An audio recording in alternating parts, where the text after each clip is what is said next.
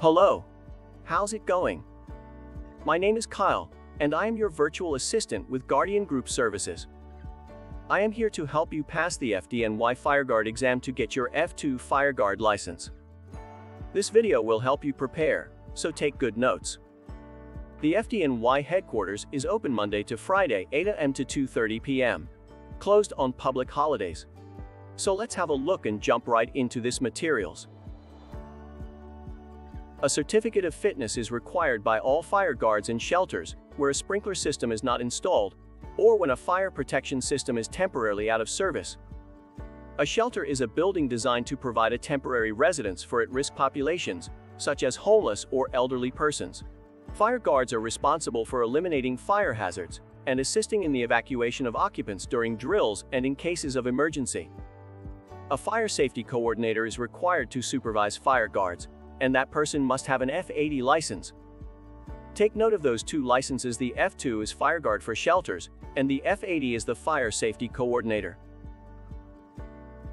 The F-02 exam will consist of 20 multiple-choice questions, administered on a touchscreen computer monitor. It is a time-limit exam. Based on the amount of the questions, you will have 30 minutes to complete the test. A passing score of at least 70% is required in order to secure a certificate of fitness. F-02 certificates of fitness are valid for a period not to exceed 3 years from the date of issuance. Once again, the F-02 license is valid for 3 years. Fire guards are responsible for the safety of all shelter occupants and employees by eliminating fire hazards and assisting in the evacuation of occupants during drills and in case of an emergency. Fire guards are responsible for making sure that fire safety regulations are being complied with in the shelter. Buildings or parts thereof occupied or operated to be occupied by emergency shelters shall be continuously patrolled by a fire guard. Every area of the building shall be patrolled at least once every hour. Take note, every area must be patrolled every hour. The F-02 FireGuard must do these patrols and document them. For the exam, you will need to know some basic words and the definitions. Don't worry, they are not that hard, and these will pop up on the exam. Building occupants, all persons in the shelter, including employees, clients, staff, and visitors. Central Station Company, a facility that receives alarm signals from a protected premise and retransmits or otherwise reports such alarm signals to the FDNY. Fire alarm system, any system, including any interconnected fire alarm subsystem, of components and circuits arranged to monitor and enunciate the status of fire alarm or supervisory signal initiating devices. Impairment, any condition in which a fire protection system cannot perform its designed fire safety function. Fire protection systems include sprinkler systems, standpipe systems, and fire alarm systems. Fire guard, a person holding a certificate of fitness for such purposes, who is trained in and responsible for maintaining a fire watch. Fire watch, a temporary measure intended to ensure continuous and systematic surveillance of a building or portion thereof by one or more qualified individuals for the purposes of identifying and controlling fire hazards, including detecting early signs of fire, raising an alarm of fire, notifying the department, and performing such other fire safety duties as may be prescribed by the Commissioner. An easy way to remember that one is a person, and the other is the measure to protect. Non-fire emergency, a biological, chemical, or nuclear incident or release, declaration of emergency by a lawful authority, explosion, medical emergency, natural disaster, or other emergency affecting the premises or the safety of building occupants. Owner-occupant responsibility. The owner shall be responsible at all times for the safe maintenance of a building, structure, and premises in accordance with this code. Correction and abatement of violations of this code and the rules shall be the responsibility of the owner. If an occupant creates or allows to be created hazardous conditions in violation of this code or the rules, the occupant shall also be responsible for the abatement of such hazardous conditions. Homelessness is a significant problem in New York City, and the number of men, women, and children that need shelter continues to rise. In 2013, it was estimated that over 45,000 people spent the night in a New York City homeless shelter, and approximately 19,000 of those people were children. In 2012, just 35% of families with children who applied to stay in city shelters were accepted, down from 52% in 2007. The number of people seeking housing in shelters in the city is increasing significantly, and with it comes new fire safety concerns. We shall review a few important cases in regards to fires in homeless shelters. We shall also see a few video clips of actually fires that have happened and review what went wrong and how we shall prepare for and respond to a fire in a homeless shelter. Fire summary. Location: homeless shelter in Paris, Texas State, 2009. A 42-bed shelter housing 28 men caught fire due to ignition of a table inside the shelter that was piled high with donated clothing. More than 20 residents evacuated the shelter as a result of smoke and flames after several men attempted to extinguish the flames with pans of water. There was a heavy smoke condition in the shelter, making it difficult to see and even more difficult to evacuate. 5 men who lived on the second floor were killed in the blaze. An investigation of the fire determined that the building had no sprinkler system, fire alarms, or smoke detectors. Records indicated that the shelter hadn't been inspected for at least 5 years, even though inspections were required on an annual basis. The shelter was used as a drop-off point for paper products, rags, clothing, furniture, and other material. Lessons learned. Number 1. Periodic fire department inspections should be conducted as required. Number 2. Excess debris and improper storage is a fire hazard. Number 3. Lack of fire prevention devices in the shelter increases the probability of fatal fires. Fire summary. Location: homeless shelter in Bronx, NY. Date: December 7, 2012 and December 9, 2012. At this Bronx, NY shelter, improperly stored mattresses were ignited in 2 separate incidents only 2 days apart. The first incident occurred when a child was playing with a match and set a mattress on fire on the second floor of the building.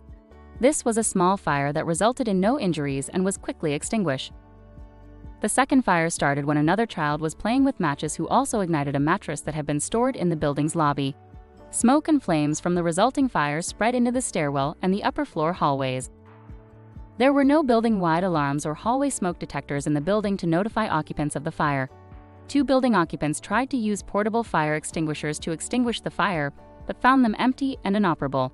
With the smoke and flames having filled the hallways, many occupants tried to escape by using the fire escapes.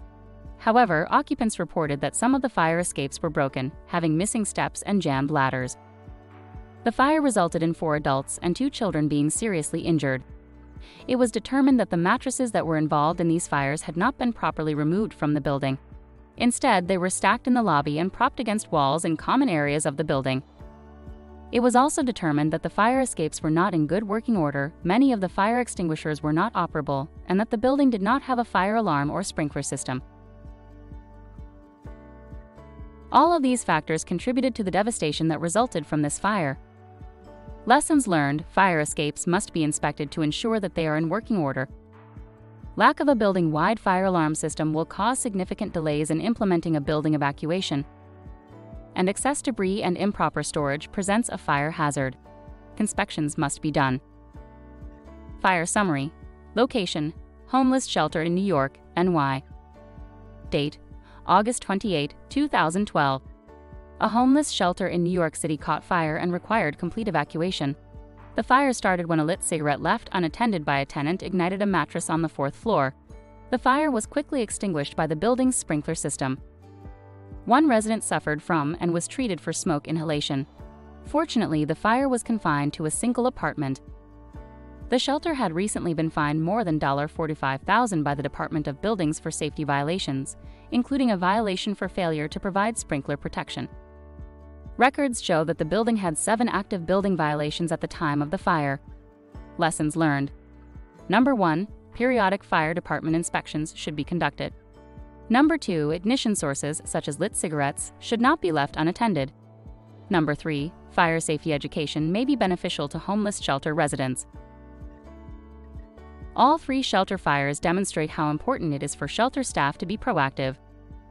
Fire guards and other safety staff should make it a priority to identify any potential fire safety violations and correct them before they are identified by the fire department or buildings department. We shall now discuss your job and what you are responsible for. Fire guards in shelters are responsible for the following: Being familiar with the fire alarm system of the shelter in which they are employed and the emergency preparedness plan for that shelter. Continuously patrolling all areas of the shelter at least once an hour. Continuously patrolling the area as affected by the out-of-service fire protection system, keeping constant watch for fires. Maintaining a record of patrols. Immediately reporting any fire to the department and notifying emergency preparedness staff designated for the shelter. Assisting with evacuating shelter occupants and other employees during emergency drills and actual emergencies. Fire guards should be trained in the use of portable fire extinguishers and equipped with a portable fire extinguisher, or be aware of the location of a readily accessible portable fire extinguishers in the area of patrol. You must know the building's emergency procedures. Performing other fire safety-related duties as dictated by their supervisors. F-80 holders are required in any building or occupancy required to have a one-way voice communication system, regardless of occupancy classification, and that is operated or occupied for more than 15 persons for a period of more than 30 days, including emergency shelters. Fire guards are responsible for patrolling every area of the shelter, at least once every hour. Once again, every hour you must do patrols. During patrols, fire guards must ensure that they are adhering to the following guidelines. Inspect all exits, stairways and hallways to determine condition and availability for use. All exits, stairways and hallways must be kept free of obstructions. Obstructions may prevent occupants from exiting the shelter in case of an emergency. Provisions shall be made for adequate clear routes of exit with doors opening in the direction of travel. Examine all doors in the area of patrol to determine operation conditions and availability for use. Ensure that exits are properly identified and that hallways, stairways, etc. are properly lit.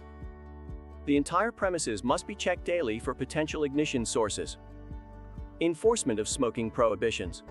The fire guard should make sure that smoking does not occur in the shelter.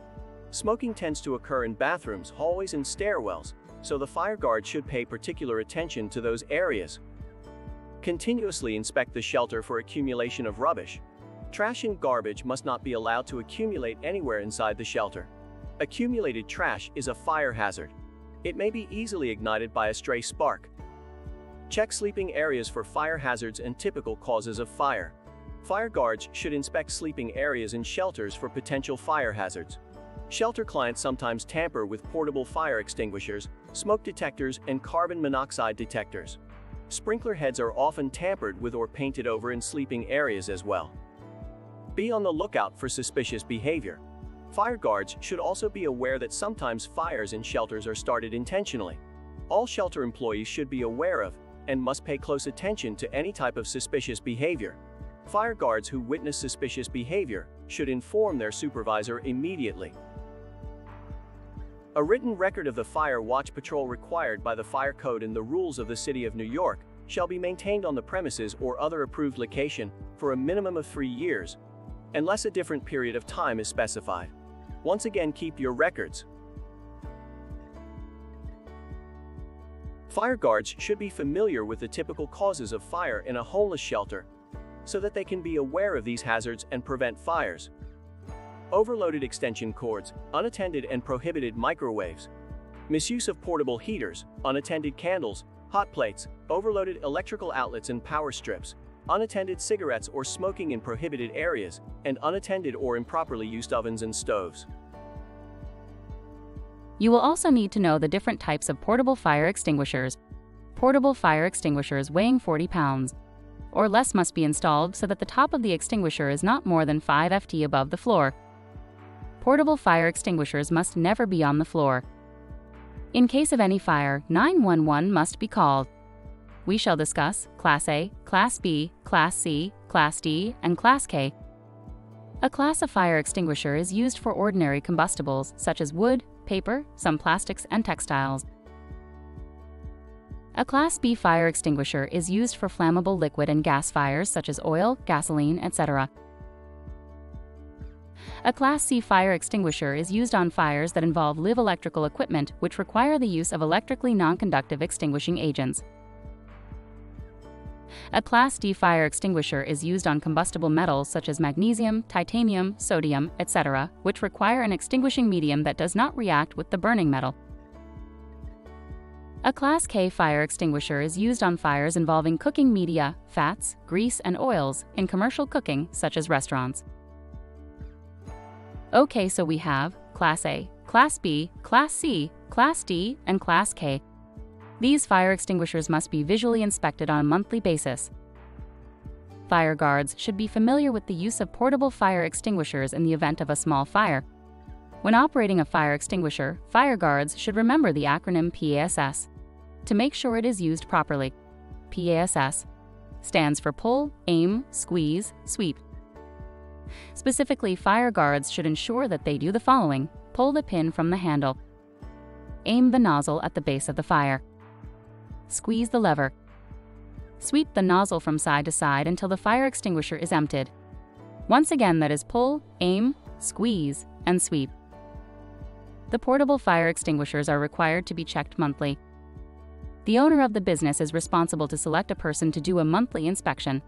This monthly inspection is called a quick check. The quick check should check if 1. The fire extinguisher is fully charged, 2. It is in its designated place, 3. It has not been actuated or tampered with, 4. There is no obvious or physical damage or condition to prevent its operation. At least annually, all portable fire extinguishers must be checked by a W96 Certificate of Fitness holder from FDNY approved company. After each annual inspection, W96 COF holder will replace the PFE tag. The information of the annual inspection record must be indicated on the new PFE tag. Sprinkler systems are required by law in buildings occupied as homeless shelters. Sprinklers are devices for automatically distributing water on a fire. Sprinkler systems are intended to control the spread of fire. Activation of the sprinkler system shall cause an alarm to be transmitted to an approved central station and will also sound an alarm throughout the shelter. The two different types of sprinklers are automatic sprinkler systems and non-automatic sprinkler systems. In most shelters, the sprinkler system is automatic since shelters are heated. A sprinkler water flow detector is a device which initiates an alarm indicating a flow of water in a sprinkler system. It is designed to signal when water flows through the fire protection system. Standpipe systems provide water that firefighters can manually discharge through hoses onto a fire. Water is fed into a piping system. The piping runs vertically and horizontally throughout the building. The pipes running vertically are usually called risers. The risers are usually located in the stairwell enclosures or in the hallways in the building. The piping system supplies water to every floor in the building. Standpipe systems are used in buildings where it may be difficult for the fire department to pump water on the fire. For example, standpipe systems are required in buildings that are over 75 feet in height. Carbon monoxide devices. Carbon monoxide alarm. A single or multiple station alarm responsive to carbon monoxide, containing a built-in initiation sensor, notification device, and power supply, battery or electric with battery backup, and is not connected to a system. Most homeless shelters require carbon monoxide alarms. Carbon monoxide detectors are required in any building that has fossil, gas, and oil, fuel-burning equipments. Carbon monoxide detectors shall be installed, tested, and maintained by qualified personnel in accordance with the manufacturer's published instructions. All building occupants and employees must be knowledgeable and trained how to manually activate the alarm-initiating devices. Generally, these pull stations are installed at several locations on the premises and are usually located near the exits of a building. Activating the pull station is the most effective way to notify building occupants and employees in case of an emergency. There are two types of manual alarm initiating devices. They are called single-action and double-action stations. Single-action pull stations. Single-action stations require only one step to activate the alarm. The cover on these alarm stations serves as a lever. Double-action pull stations. Double-action stations require two steps in order to activate the alarm.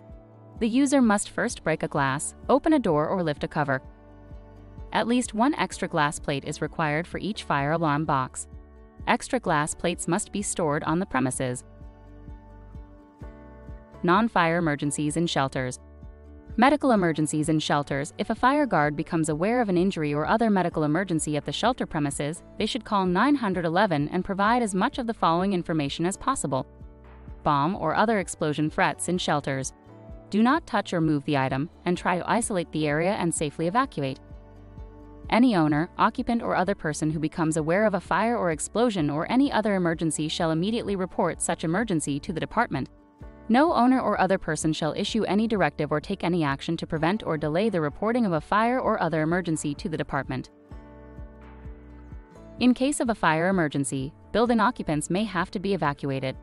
Occupants on the fire floor and the floor above are most seriously threatened by the spread of the fire and must be evacuated first. If the fire guard is responsible for assisting in the evacuation, the fire guard should remain composed and in control of the situation. That's the end of this video, and hopefully it has been helpful for you. Remember, the next step will be for you to go to FDNY headquarters at 9 Metrotique in Brooklyn, NY. They are open Monday through Friday and are closed on weekends and holidays. The exam is $25.00. You can also find a helpful app that you can download in the Google Play and Apple Store. The app is a great way to study and take the practice exams.